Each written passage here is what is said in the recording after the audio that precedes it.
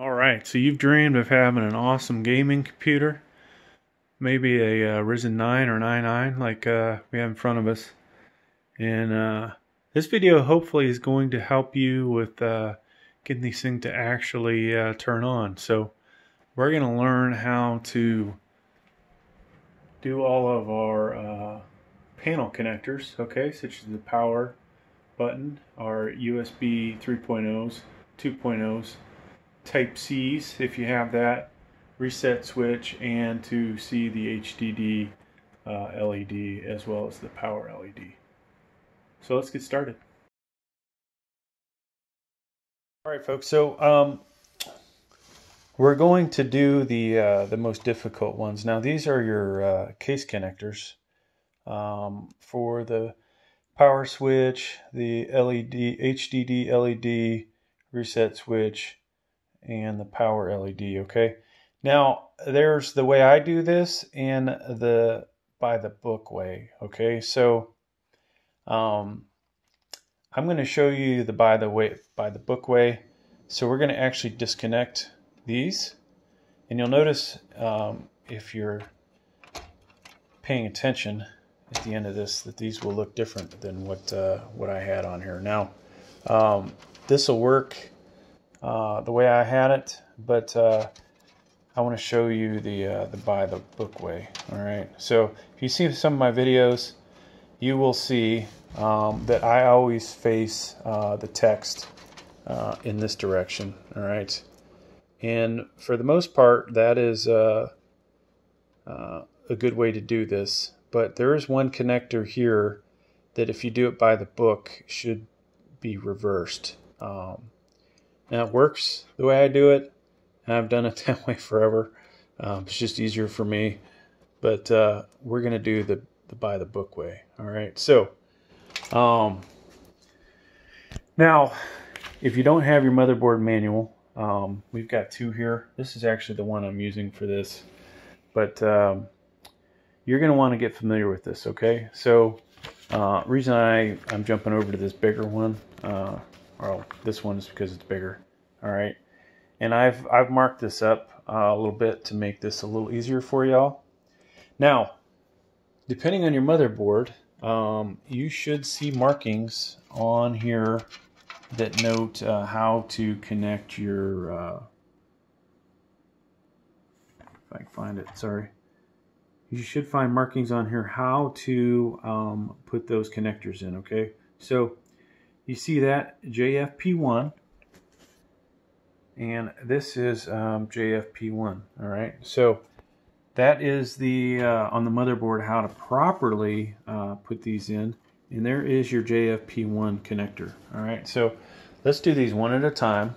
All right, so over here I have some pulled out that are easier to get to, just so you can see them.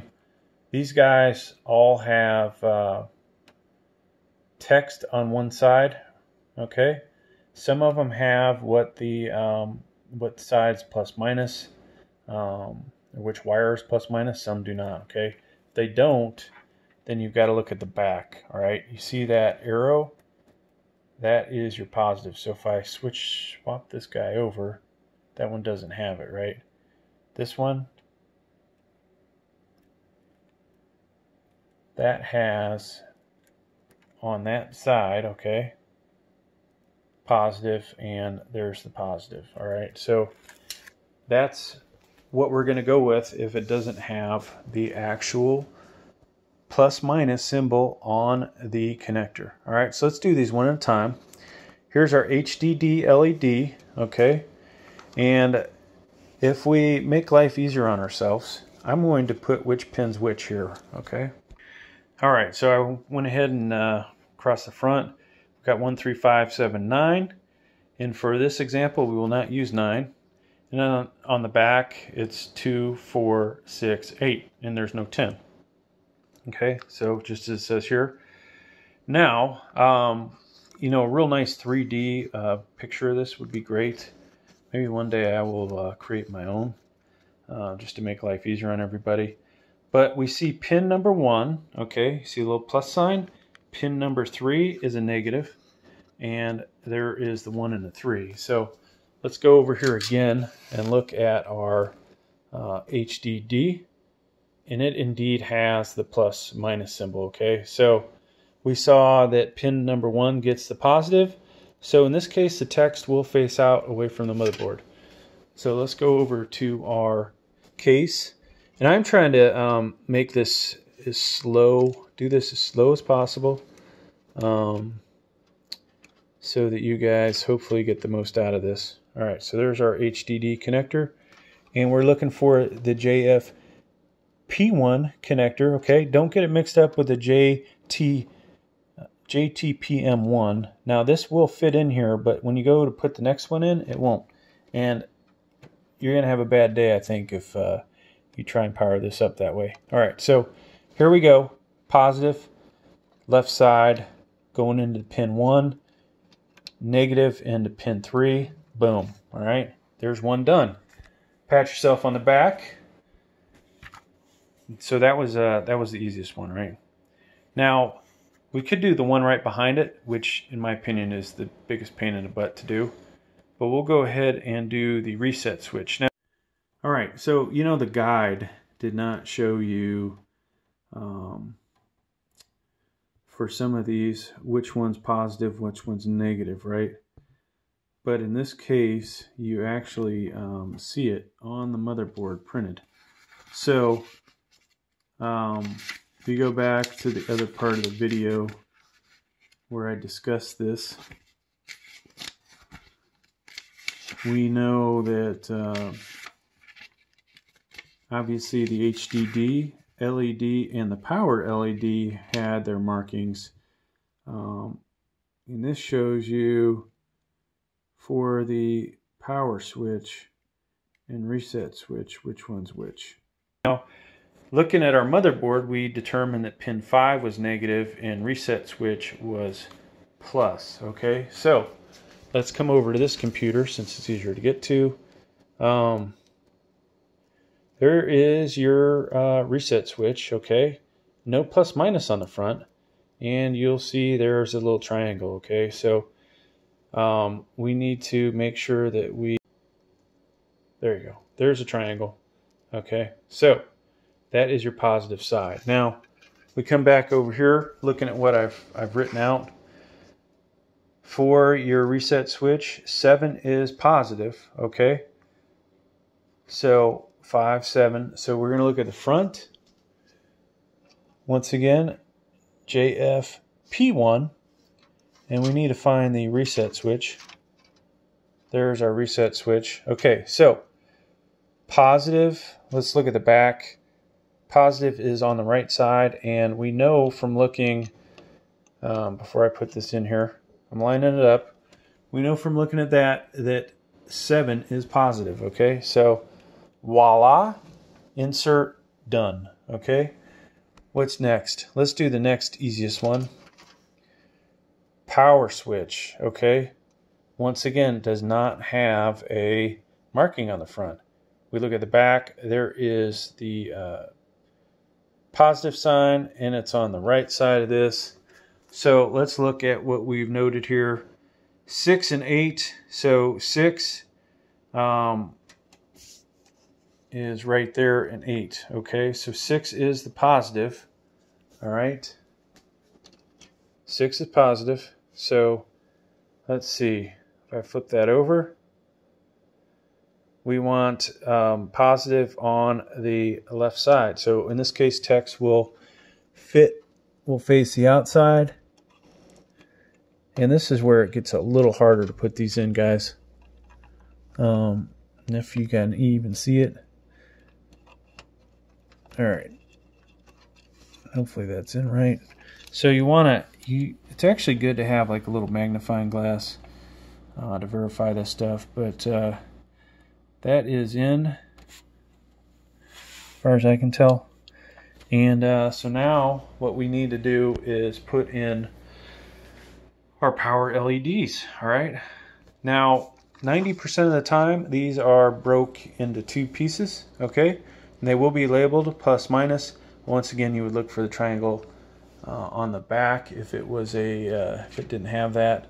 Now in this case though, These guys, I don't believe actually have the triangle on them. So you have to look at the front. All right. Now, in this case, we know that 2 and 4, okay, 2 and 4. The left one is, here's 2, that's positive, okay. 4 is the one next to it, that's negative.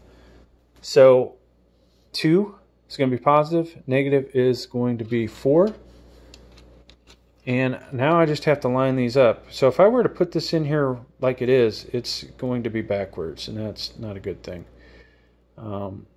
Some places in the world you can get away with not having positive to negative, etc. But, you know, definitely in a car and in some place in the computer, not a good thing.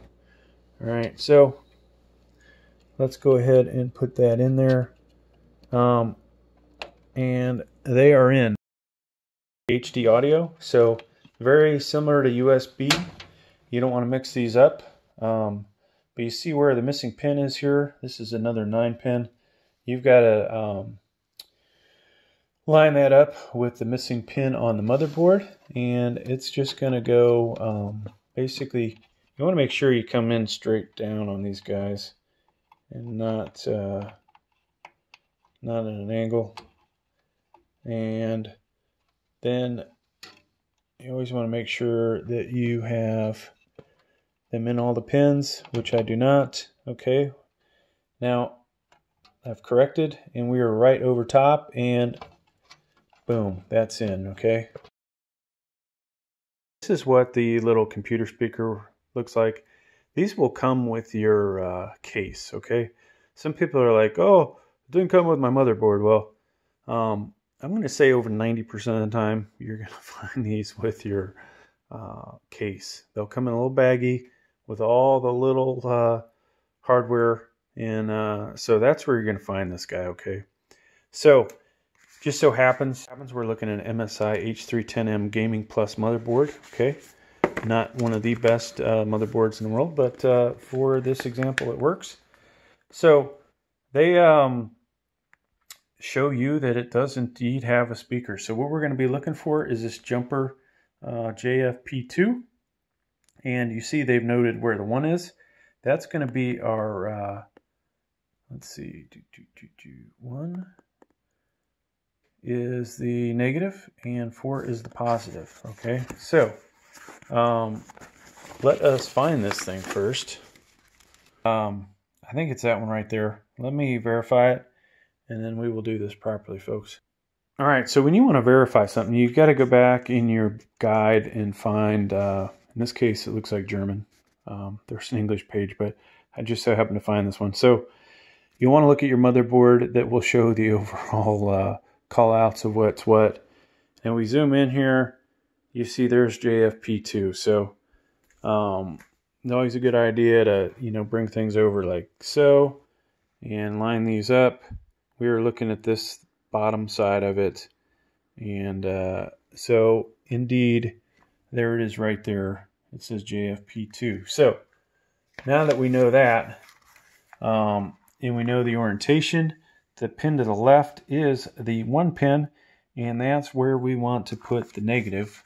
All right, so once again, here is our speaker, and we turn it over and we see the little triangle is on that side. Okay, so in this case, text is going to be facing a different direction, and we're going to put that right in there. Okay, and voila.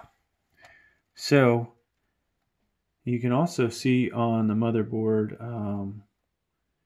there is the print there. Okay, speaker negative, buzz positive minus, speaker positive. Okay, so when we look at that from this direction, we see that face, and then we look at the speaker from this direction, and hopefully, you know, these angles are working for you guys. If I can get in here. Well, that's actually pretty loose. These cables are in your way.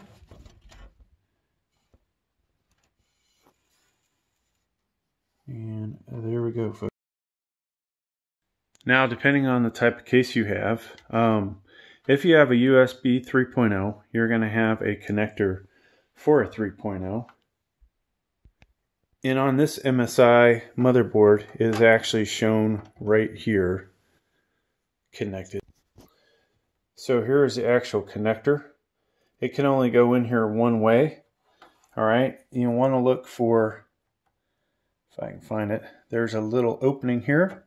You're going to line that up with that notch and insert. So I'll probably knock this thing over trying to do it while it's on its side. Usually, you know, you put these, you put it on its side instead of having it sitting upright. But so from there, I would go ahead and push this in, and I'm going to put it on the ground so that we can actually do that. So there's your USB 3.0 connector. Now, if you have USB 2.0, there's a connector for that as well.